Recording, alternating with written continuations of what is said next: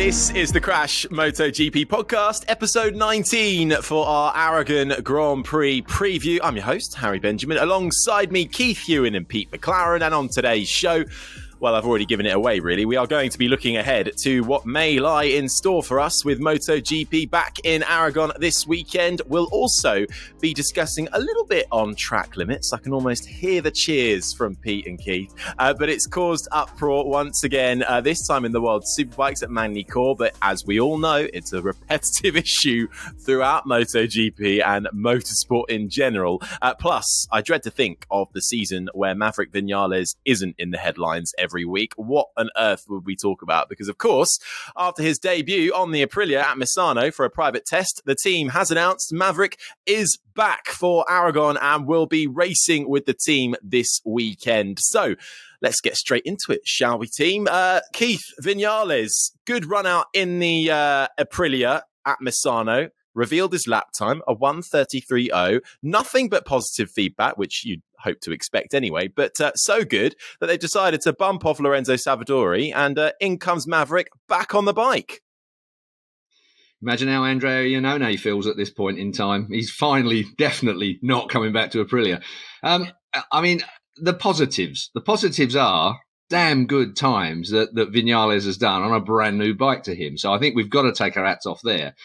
But don't you feel that we've been here so many times before with Vinales in testing, in any of those situations where pre-season he always looks really, really quick and like he's going to have a great year? And I just get the feeling this time, I had to stifle a bit of a yawn in your intro there with that, not because of you, but because of the subject, in as much as we are questioning straight away, is he going to do it? Is he going to come back and do it? I don't think it'd be any, I think to a man, I think to see him perform and to see him perform to his true potential on an Aprilia at Aragon, where he goes quite good anyway, would be a great thing for everybody, for the sport, for him, for Aprilia particularly. And I hope he does. But excuse me for being the eternal cynic that I've always been in, that we've seen Maverick perform. His first few rides on the Yamaha in testing and then at the beginning of the year in races were really, really good. And then it seems to descend into this sort of incredible head war that he has with himself. And I'm hoping that the change of garage and the change of personnel will just lift him enough to keep that momentum going in the second half of the season. No one's going to give him any quarter. It's just, he's got the same problems on the Aprilia as he's got with the Yamaha. It's the competition. It's everyone around him. It's the situation that he finds himself in that he's going to be in again on a different motorbike. Is the Aprilia better than Yamaha? No, it definitely isn't. Not on present form that we've seen so far. Is the Aprilia improving? Have they made a step? Yes, they have, and a massive one, of course. Aleix last time out was brilliant. First podium for him in the Premier Class, something like 7 years. When was the last time an Aprilia had a podium in the Premier Class? We've got to go back to probably, I know I should have looked it up, but I haven't. But it'll be someone like Jeremy McWilliams, won't it? I would think. Pete's nodding, so I might be near to being right. I'm not great on stats. That's why we rely on everyone else. But will he do it? I hope he does.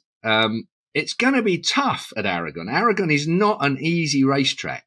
The Aprilia is fast enough. It looked really stable. Last time out, I was really impressed with how stable it was. And I think it will go well at Aragon this year. Will Vinales be in the top half dozen? If he does, it will be something like a miracle, I think, is my thinking. Yeah, well, lots of questions have come in from our beloved listeners on this. You've answered Babes one already. He's thinking exactly the same thing as you. Is it not something we've just seen before? Hoping it might be a different story this time around for Maverick. Callum's asked, though, do you think Vinales has just seen something in Aprilia that everyone else has missed? Because I know they're an improving bike, but are they about to make this gigantic step forward in their development of the bike that will bring them suddenly to becoming regular front-running contenders? There are no gigantic steps. This is incremental. We are in a prototype situation here with all of these bikes. There will be some gigantic steps come 2022 when the technical freeze is lifted. But there are no gigantic steps. My worry is whether the Aprilia improves with the current motorbikes, but they're 2-year-old motors now, really, basically, in technical terms. So Aprilia is only really catching up to what was already 2 years old, if you like. So It's incremental. It really is. I mean, it's finding those tiny, tiny little details. Again, we will talk about World Superbike in a minute because we can't not. And watching how those guys went through getting tiny details right from race to race. Obviously, they have 3 races, 1 on Saturday and 2 on Sunday, although bizarrely they don't call one of them a race on Sunday. I don't know what that's all about. But anyway, it's another thing we can moan about. But it just seems to me that these incremental changes. Now, Maverick Vinales seems to go through the whole data log to try and find what he needs sometimes. Some weekends, I think that, every man in Yamaha is running around in a bloody great circle trying to work out exactly what they need to give to Maverick Vinales to get him to perform. From day to day, it could be completely different for Maverick. You will find him not qualify particularly well, but go really well in free practice. And then it sort of descends into chaos where they can't quite work out why he's not able to hook the rear up or make it work in the way he wants it to do. These are the same problems he's going to have in Aprilia.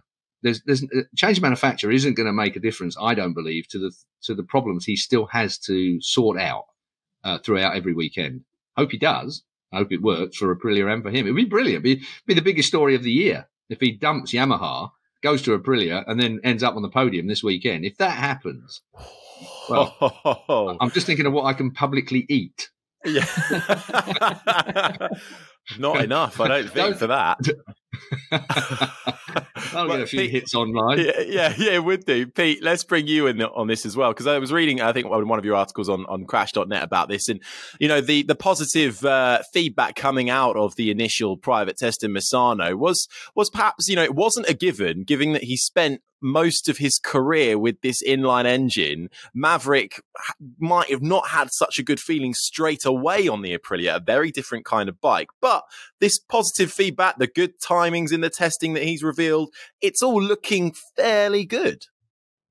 Yeah, as you say, Harry, he was, his words, nervous about trying the V4 engine. As you say, the Suzuki and the Yamaha before had the inline 4, so he wasn't quite sure how that might feel. Would he get on with it? But he said he was pleasantly surprised by it. The Aprilia technical director, Romano Abbassiano, was saying similar sort of things. There had been no major issues. So it's encouraging, full stop, that he wants to race at the earliest possible time, isn't it?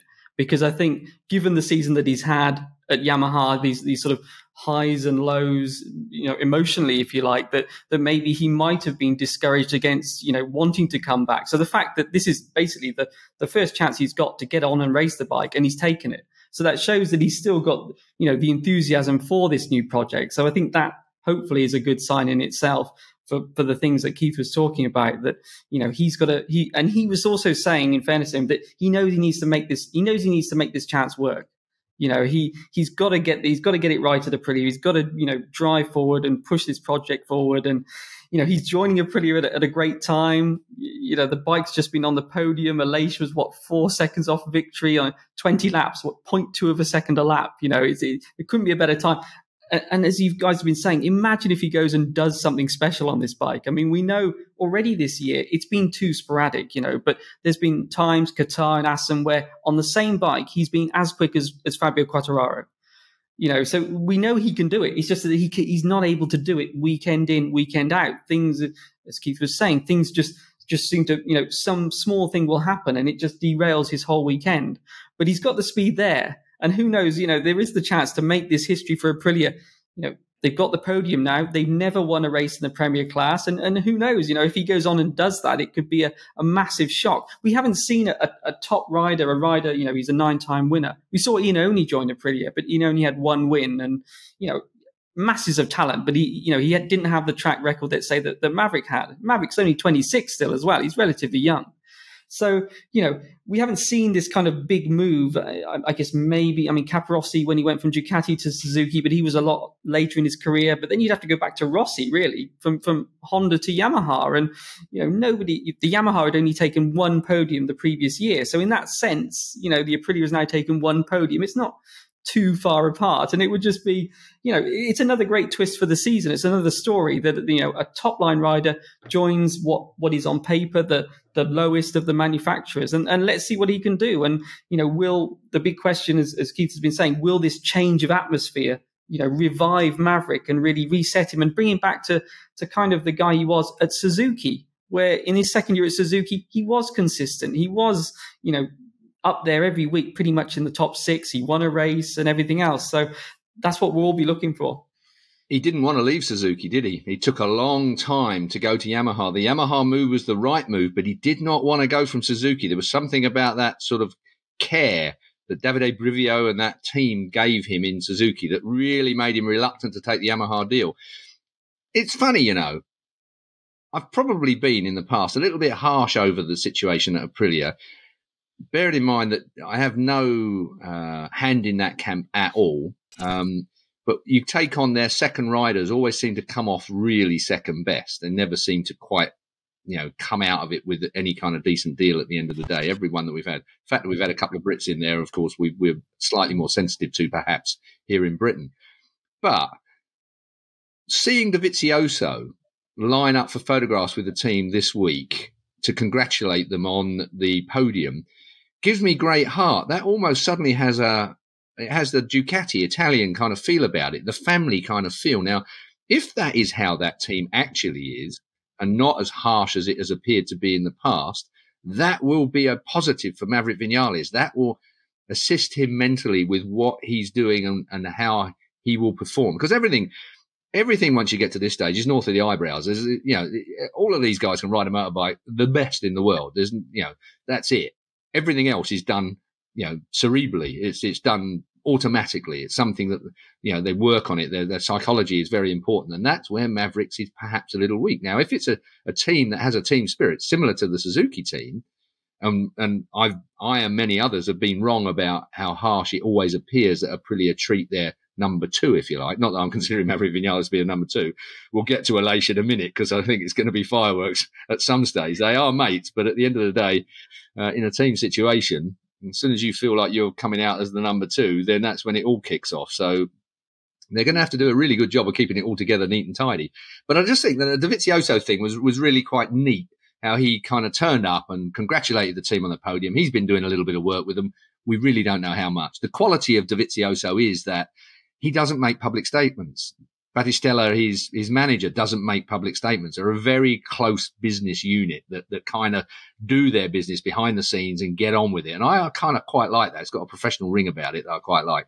They're not throwing their hands in the air or chucking out little snippets to the press left, right and centre if they can. And the fact that now Dovizioso is all freed off to go and play at Petronas on a Yamaha for the rest of the year as well. I mean, this is the gift that keeps giving, isn't it? I mean, it's just Maverick has really freed off quite an interesting second half of the year for Dovi as well. It's going to be a really interesting few races.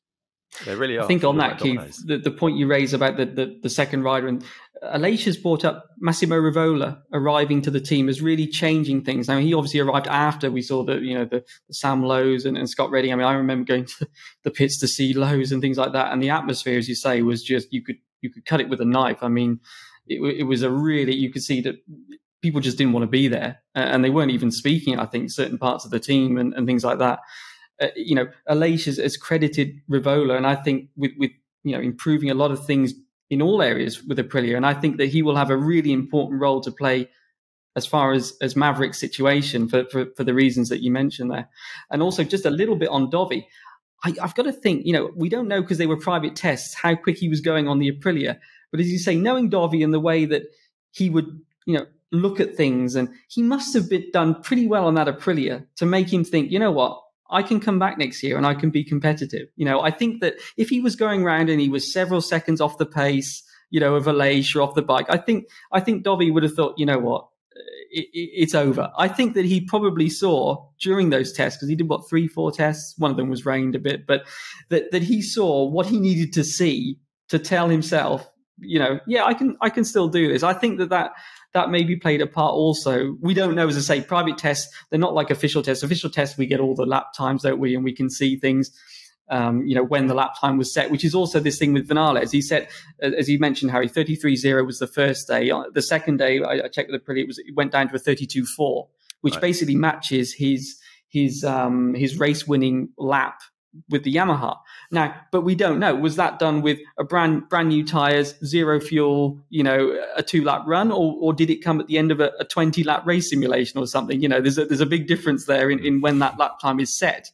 So there's still a lot of questions. But either way, as you've mentioned, it's a competitive lap time, and it just sets things up for, what's he going to do this weekend at Aragon. We have spoken a lot, though, about the mental health around Maverick Vinales at Yamaha. And it's interesting that he has so quickly said, this is the happiest he's ever been in MotoGP. So that does, tie in perhaps with your thinking about, the pictures of Dovizioso and the Italian vibe. But Keith, you're looking like you don't agree with that sentiment whatsoever. I just think it's too soon. He hasn't been put under pressure yet. The situation is, it's funny that you mentioned Rivola, he came through from Formula One. Davide Brivio went to Alpine in Formula One. We're talking about that kind of level of management. So Albessiano, you mentioned him a little earlier, Pete. Albessiano always looks like a guy that I wouldn't trust if I was buying a second-hand car off him. I'm sure that's not the case, but he kind of seems to say things that are great for the media. But really, promises that were made to riders in the past, you're right, pre-Rivola, have not kind of come to fruition. You mentioned Sam Lowes earlier on. Sam Lowes' his manager, we talked about this on the last podcast, was Roger Burnett. Roger Burnett did a lot of due diligence before Sam signed for Aprilia. There were a lot of promises made. Nothing has been made public afterwards of what happened and why it all went pear-shaped. But now, Ali, the little factory is quite a small factory. Just wind it back to when Petronas were coming on board. Yamaha needed to know exactly what was going on engineering-wise in June. No later. I think it was the 26th of June. I don't know why that date fits in my mind, but something like there was a date in June. The cutoff was, we cannot prepare another set of bikes for the following year after this June deadline. The engineering and the preloading of all their engineering and all their bits and pieces they need to get in line to get bikes ready for the following year is that far in advance. So is it any surprise that Aprilia perhaps struggled a bit keeping up with their promises of new motors, faster motors, this, that and the other? Sure, they will have had a motor on the bench that looked like it was going really, really well. But to convert that into something that's, arrives at the racetrack, race ready to go and that will stick together and won't throw its lunch up at the first opportunity at the end of the straight. It's a big engineering thing to produce a prototype motorbike. Look at Suzuki, Valencia and Suzuki, when their brand new MotoGP bike came out, all it did was cough its guts up. It was going great in testing, but as soon as you put it in the hands of I was going to say real racer. Of course, their testers are real racers as well. But the point being is that the boys that would wring its neck for the last ounce of power out of it on a track, even like Valencia, which you wouldn't have thought it would have exploded there, but they did. They went pop. I remember it was really difficult for Suzuki that first time, and we all went, oh my God, poor Suzuki, what have they done? They've come back to MotoGP, and now are they ever going to get it together? And here we are now. They're potential race winners. It's tough job engineering prototypes in this environment to a rule book, remember, as well. That's the other thing. They can't just do whatever they want. They've got to stick to the parameters of a rule book. And that in itself, even though you've got V4s, inline fours, different bits and pieces hanging all over it, you've got spec electronics now. You can't do anything with them. They're all exactly the same. And if you want to do anything that's a bit wild, anything that's a bit different, it's got to be agreed by all the other manufacturers. You can't just produce something. Ducati seem to, and just about get away with it quite often. GG is a bit clever and manages to produce something that no one else has, which is within the rules and gets away with it. I keep thinking of the scoop on the back, the aerodynamic, the tyre cooler, as it was originally labelled before it was recognised as an aerodynamic thing.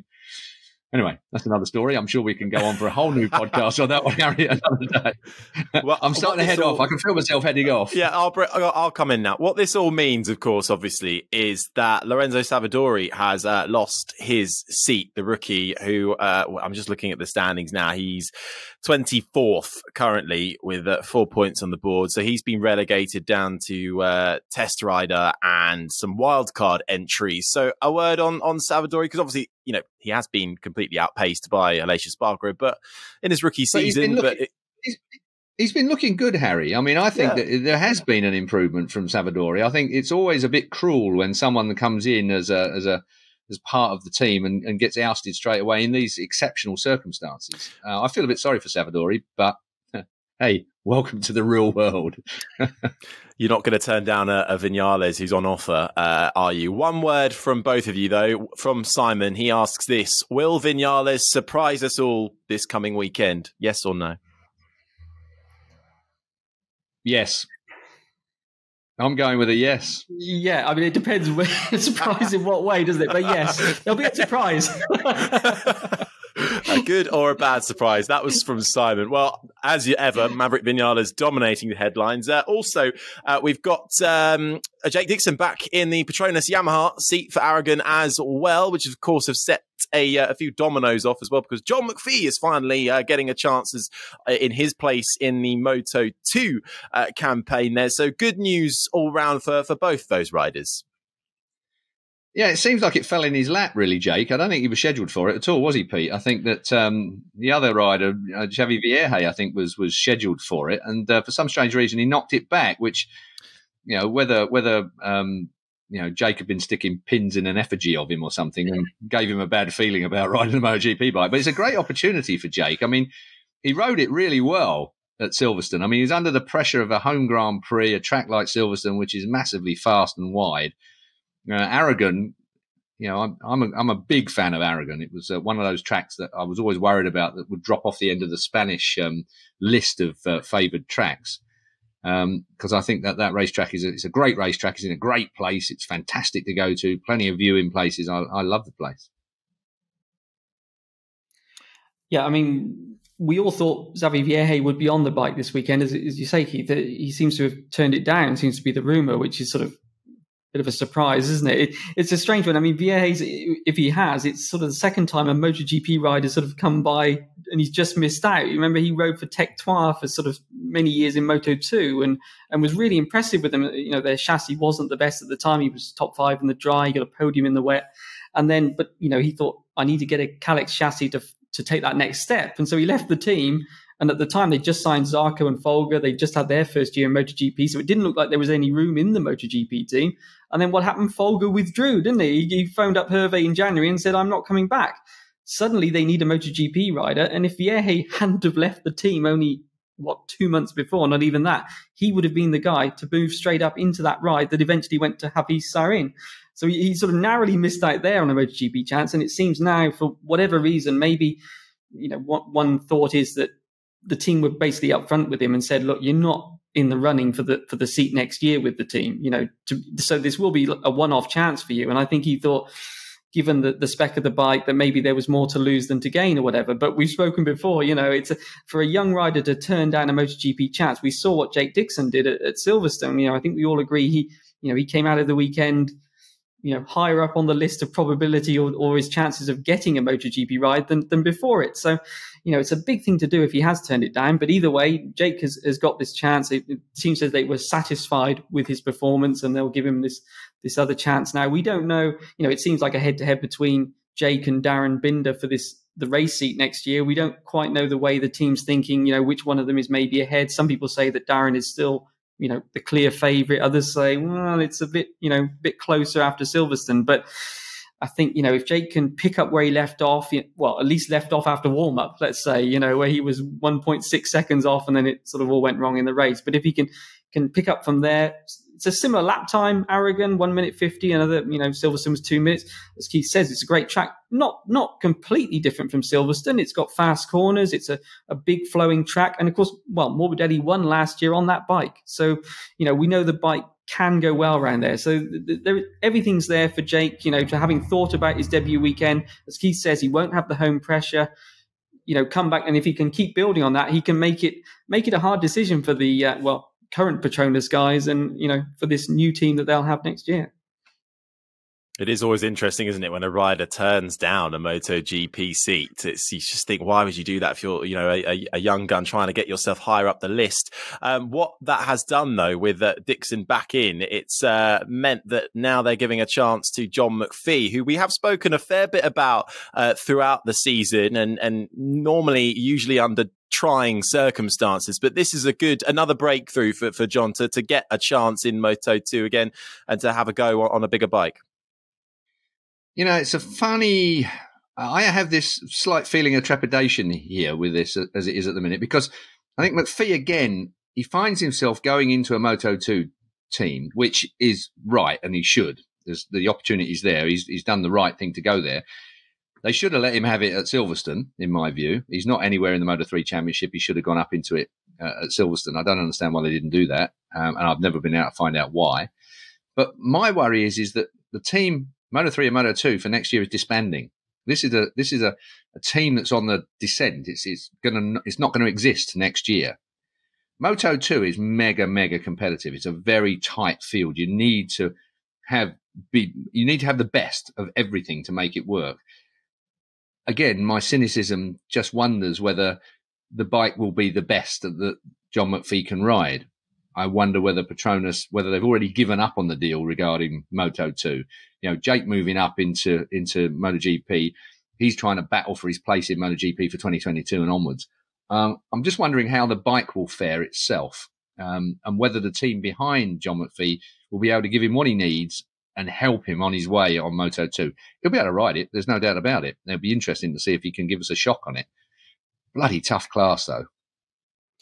It's going to be thrown at the deep end, isn't it, Pete? Yeah, I was going to say, interesting, Keith. I mean, almost, is it a bigger step for John going from Moto3 to Moto2 mid-season than it was for Jake to go to MotoGP, given that Jake was a previous British Superbike guy? You know, he had that experience. You know, I don't know which do you think is. I think you're right. I think you're absolutely right in bringing that up. I think that was the whole plan with the Triumphs, the 765 Triumphs, and the electronic spec package that's on them as well. It's all much closer to MotoGP than to Moto3. You know, Moto2 moved up the order slightly, and I think that was the whole plan. You know, to make it technically more difficult, to make it faster, and make it, you know, a bike with a load more grunt than the old 600 Hondas had before. So I think, yeah, it's a bigger step from Moto3 to Moto2. Not quite as big a step that Darren Binder's, you know, doing the Jack Miller and going Moto3 straight through to MotoGP. That's a massive step, both technically and physically. And I remember Jack, I don't know whether he put on a load of weight just because I don't quite know what happened, but Jack came back a bit fat the next year. I remember thinking, I know it's not right to say these things anymore. You're not allowed to, but I just did. He did come back a little bit more bark on him, and it wasn't particularly muscly, and he had to really have a word with himself and get himself back into being a proper MotoGP rider. And look what I rate Jack so highly. But that was a tough job, Moto3 to MotoGP. You're right, Jake Dixon, good superbike rider previously, good on big bikes, you know, got the right kind of bodywork for it, hasn't he? He's a rangy sort of, you know, Rossi kind of a build on him. I think it's going to be good for him. I'm looking forward to seeing him at Aragon. I think that he's any nerves that he had, which you won't ever see with Jake, because it comes out as fun and smiles. But he will have been nervous at Silverstone. It would have been playing on him. He would have had a bit of a sleepless night over it occasionally before that. Now he's had that behind him. He's got used to the bike. These boys catch on real quick. You know, top line motorbike racers catch on very, very, very fast. So Aragon, you know, expect something a little bit better out of Jakey boy there. I think it's a result of the fence. Well, lots of things as ever to watch out for this weekend. We'll come on and talk a little bit more about what to expect at Aragon this weekend in a few moments. But first, let's just sidestep ever so slightly because it would be amiss of us not to talk about what happened in World Superbikes at the weekend just gone, because we've had many questions come in on it through our wonderful listeners on social media, on CrashNet socials. So thank you for getting in touch. It's about track limits, so it's not something we're unfamiliar with here. We talked about it on previous podcasts gone by in terms of, you know, if you do leave the track and you gain an advantage, yes, you should be penalised. But if you're not gaining a lasting advantage, should you be penalised as severely for it, which seems to have been the case, Keith, this weekend in the form of Toprak, who lost his Super Pole win because of a so-called track limits excursion. If you gain an advantage, then yes, you should be penalised. But as many questions have come in, Keith, they feel that this one was particularly unjust. Just talk us through a bit about what you saw unfold.